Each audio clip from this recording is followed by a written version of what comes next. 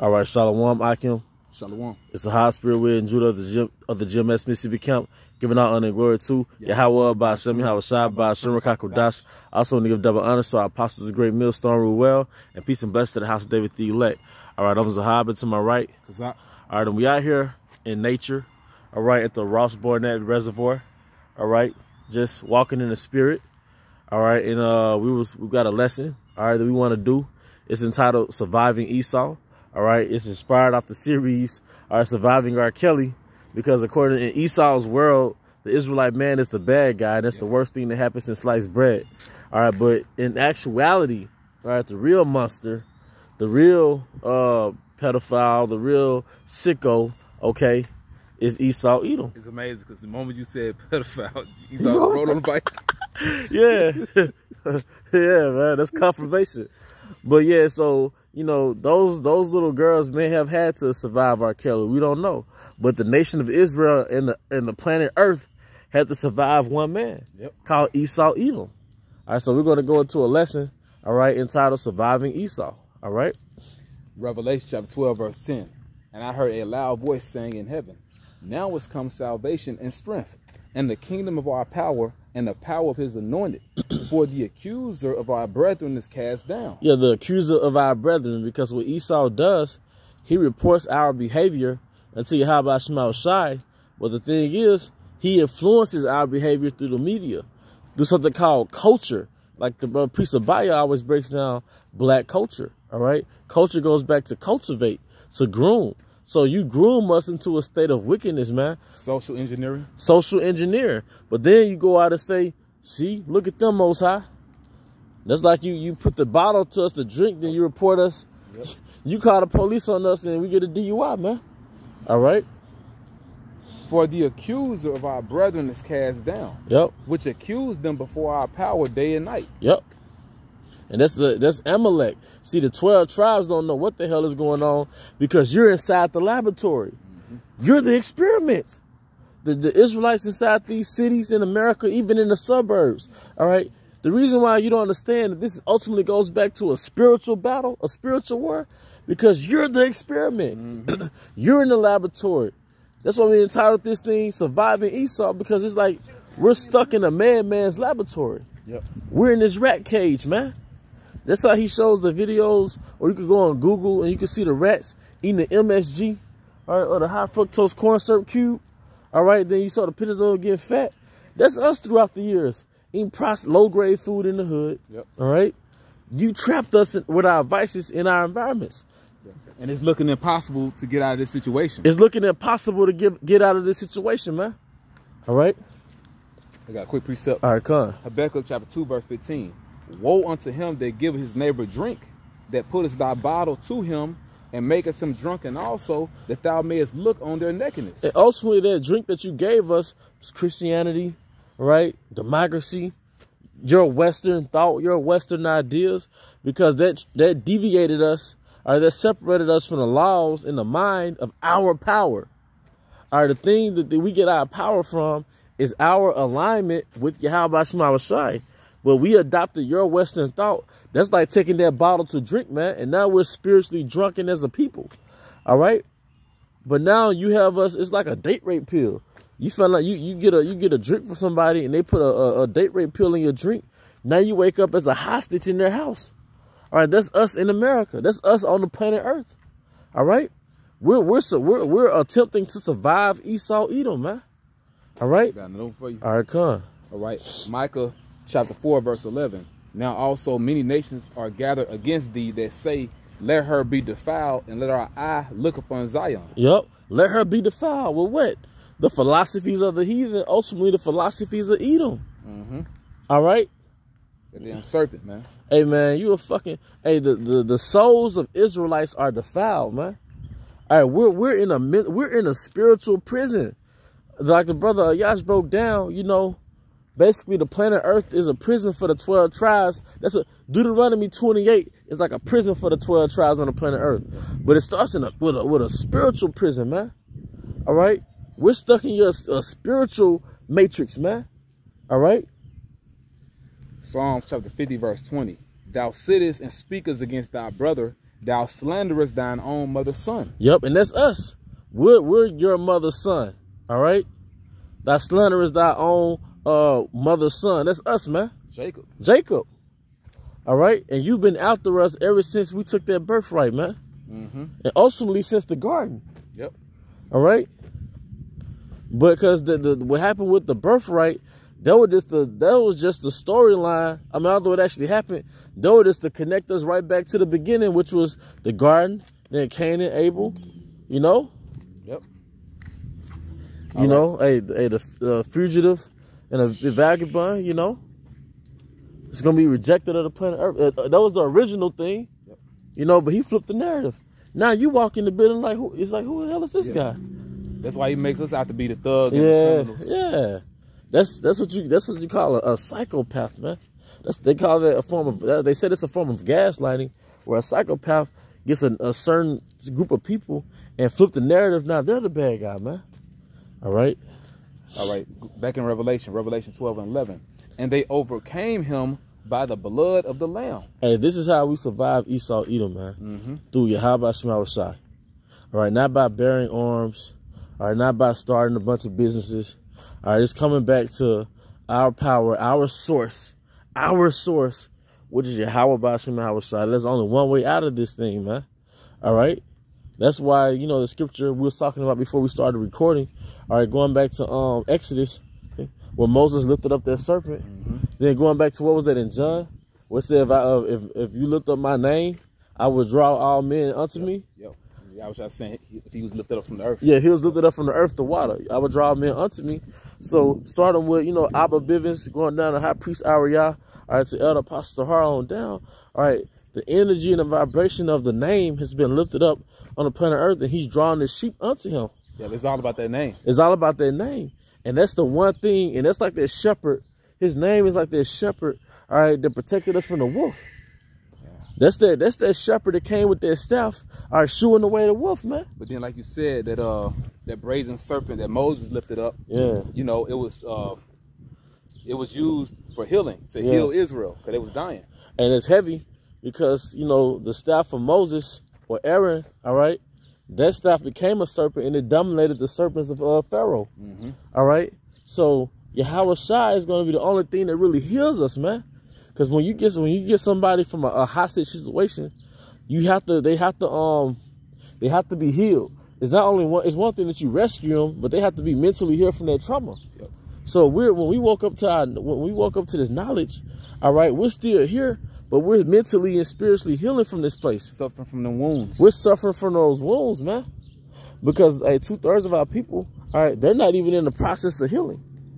Hey, that's why coming into this knowledge, all right, it requires us to let go of certain poor habits. You got to sit there and analyze the things that you addicted to that became a habit that's not even from nature. Most of the things that's a part of your life, all right, it's something that was formulated in a laboratory. Think about how many Jakes, all right, think about how many Jakes love junk food. What is a hot Cheeto? What's a annihilator? What's the result of chasing some whore? All right, Esau totally destroyed family culture. He demonized family structure, but he's uplifting promiscuous women. All right, we got to be delivered from this man. And it's a form of bewitching because it all starts from a victim storyline. You know, women are being oppressed, you know. Women are being oppressed, man. You know?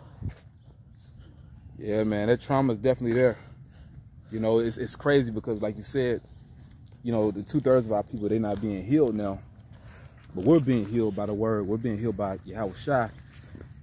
Basically, this truth is it's like a spiritual rehabilitation center. Like you got somebody, like you said, you know, we had went into a backup. Esau gave us that bottle. Yep. You know, so so we got to sober up now. We got to sober up now. So that what the truth is doing. You know, we're being rehabilitated. Hey, we have withdrawal symptoms. Yep. I said, half the things that you're addicted to, the reason why you're addicted to it, all right, because it was formulated in a laboratory. All right, like the food you eat. The reason why these diets are so popular, because it really causes you, all right, to detox from hey, how you doing? It really causes you to detox from how Esau fed you, all right? You got whole movements talking about going celibate. You know, you got whole movements talking about leaving porn alone. You got whole movements talking about leaving processed food or going vegan. Really, they, in so many words, they withdrawing from the poisons of Esau. You know? Now you got women talking about, you know, being feminine again. What type of shit is that? You gotta make a platform on YouTube to show a woman how to be feminine. How to take care of your natural hair. You supposed to, that's your hair. Yep. You know, we're unplugging, man. But I've been willing we make it to those chariots. The reason why the elect are gonna be famous, because it's like, damn, look at, it's gonna be clear, it's gonna be clearly seen what hellhole we came from. You made it out of this? You made it out of this? Because even us as men, some of the stuff that we just see every day is not normal. So it's gonna take somebody outside looking in and be like, y'all made it out of that. You know? I got something for you too. All right, come on. I'm finishing it off back in Revelation 12 and 11. And they overcame him by the blood of the Lamb. They overcame him by the blood of the Lamb. They survived Esau. They survived Esau, man. Through something that our big brother did. Our big brother did 2,000 years ago, man. That's right. He did that. That was a future investment for us now. All right? And by the word of their testimony. And showing you that we have to go out and teach. Yep. You know? And they loved not their lives unto the death. Because we were woke. We were woke in the matrix, catching hell in the matrix, man. And there's nothing in Babylon that's worth living for, man. You know? The most exciting thing in this truth is the only thing, and that's the truth. Everything else is not a promise to it. Nope. You don't know if you're going to be with the same woman. You don't know if you're going to have the same car, the same living situation. Those things come and go, but this truth, and that's that one, and that's why it's so precious, man. All right? Zechariah chapter 9, verse 11. As for thee also, by the blood of thy covenant, yep, I have sent forth thy prisoners out of the pit, woo, wherein is no water. Yep, and this is, we are the prisoners. Babylon is the pit. There's no water. There's no truth here. No wisdom. All right, that's why it's so easy to manipulate our people, because they have no spiritual foundation. All right, you have no standard to compare what Esau was saying to. You just get sold off what sounds good. That's why I said the blood of thy covenant, going back to the blood of the Lamb. The blood of the Lamb, that's the man. only way to overcome. That's the only way, man. And it's nothing that we did. We were bought with the price. The price was with the blood of Yahweh Shai. And you know, which is beautiful. But Lord willing is us. Hey, going back to 2nd Ezra, the 2nd chapter, around the 40th verse. Hey, we received palms for making it about this bitch, man. Received crowns for making it about this, man. Doing the impossible. Doing the impossible. It's like a simulation and you made it out. Those final tests, the guillotine, you know. We're not looking forward to it, but we know that that's is already written, you know. But the majority of the battle, all right, is what we're going through now. And that's the spiritual war, man. Because if we're not constantly somewhere involved in this truth, it's almost by default, your spirit is subject to the vibration of Babylon. Yep. Susceptible to all these elements. All these elements. You know how many demons come to you in your dream, in your subconscious, man? It's like they program you in your subconscious. So you'll wake up, you know, succumbing to your vices, man. Or you'll wake up with weird thoughts, man. Esau, you know, spiritual demons saying is planting you to, you know, planting you to go astray, man. Because the reason why they're doing it, because you have something inside your mind that's very precious, and that's called the truth. All right? Yep. And the men that make it up out of here, man. Yeah. like you said, these men are going to be celebrated. Yeah, man. I got a scripture in Isaiah 49. Come on. This deals with how the Israelites are going to be brought back to the land of Israel. And this is written dealing with the perspective of our land. Yep. You know what our land is saying. Isaiah chapter 49, verse 21. Then shalt thou say in thine heart, who hath begotten me these? Yep. Saying, I have lost my children. And that's our land talking like it's a woman, being personified as a woman. Yep. And these are us. Yep. Going back to Israel. All right? I have lost my children and am desolate, a captive, and removing to and fro. And who have brought up these? Yep. It was in America. It was in America. Because it said that we'll be nourished for a time. And that's who brought us up.